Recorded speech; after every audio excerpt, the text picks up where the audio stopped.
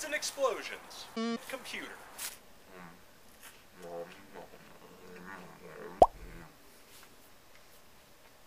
Anthony Fantano here, the internet's busy music guy, nerdy dude. It's time for an album review, but before we do that, there are a couple things that I want to mention. Number one, Fergus and Geronimo have dropped an MP3 from their upcoming album, Unlearn. Download that over at theneedledrop.com. If you're on YouTube watching this, there should be a link down there in the D-Box. And finally, before we get into the review, I guess some of you yesterday did not like how I treated Cal. Well, I'm sorry. Cal! I was feeling really bad about how I treated you yesterday, so I got you this. Oh gosh, my very own Frisbee! I hate Cal Chester. Alright, on yesterday's video I gave a shout out to an album that you can grab on a website in the D-Box via a pay-what-you-want basis, and I gave so much ear time to this album that day I was compelled to make a review. Kids and Explosions is the sample, mashup, smash-up project of Josh Raskin. He's a Toronto dude and also the director of a fantastic animated short called I Met the Walrus. Link right there. Click it. Watch that thing. It's really great. Well, not directing, but pulling songs apart and putting them back together is this guy's latest effort in causing a ruckus, and easily the album Computer does that. If you're into Girl Talk or Super Mash Brothers or the Hood Internet, what goes on here should not be too alien to you. However, this interests me far much more than any of the new stuff those guys have put out. Yeah, I said it.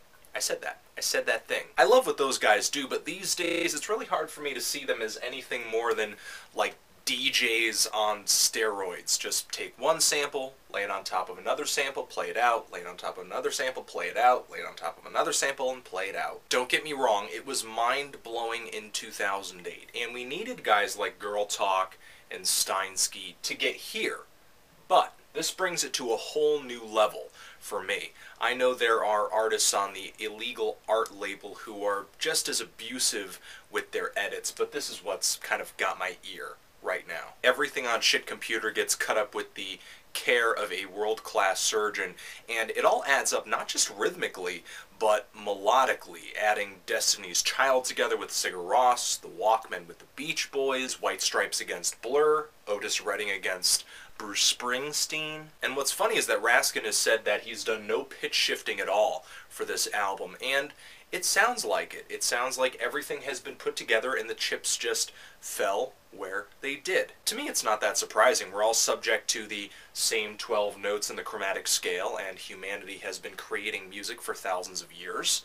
We were bound to have some overlap. Now, I'm loving this thing, however, I don't think a lot of people will, because the amount of editing here, it sputters, it buzzes, it glitches, it really borders on pure wankery a lot of the time. Just imagine this as being a little bit like Steve Vai guitar soloing in your face for about 50 minutes. And there are points where it gets a little noisy too, a lot like Girl Talk's very, very early stuff, like Secret Diary. There's hardly a sample on here or an audio piece that doesn't get chopped up into fine little tiny pieces and then turned over onto its head. It's quite membrane. He's got a flow, dropping names Cino, and I'll admit, there are moments here where listening to the album is almost like listening to a CD skip, and you would just wish it would freaking play. And there are some people who I know will feel that bringing a Drake song anywhere near a Dusty Springfield song is blasphemy, and editing rap verses down to pure gibberish is pretty blasphemous as well. But for me, this is just some great sound manipulation.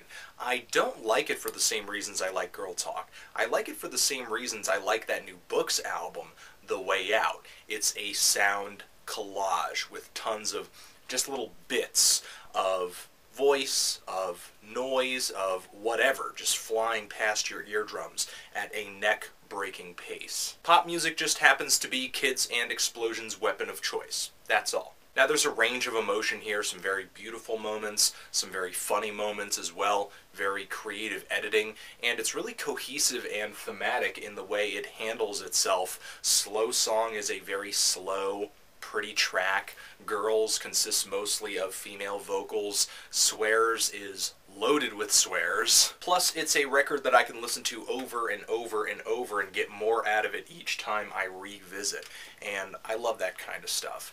I'm feeling a strong 8, if not a light 9 on this thing. It's fantastic. The best mashup album I've heard all year, honestly. Give a listen to it. Let me know what you think. Do you like it? Do you hate it? And why? And what do you think of sample-based music? What do you think of this in regards to sample-based music? Is this a furtherance of that idea, or is it an abuse of that idea? Anthony Fantano, Kids and Explosions, forever.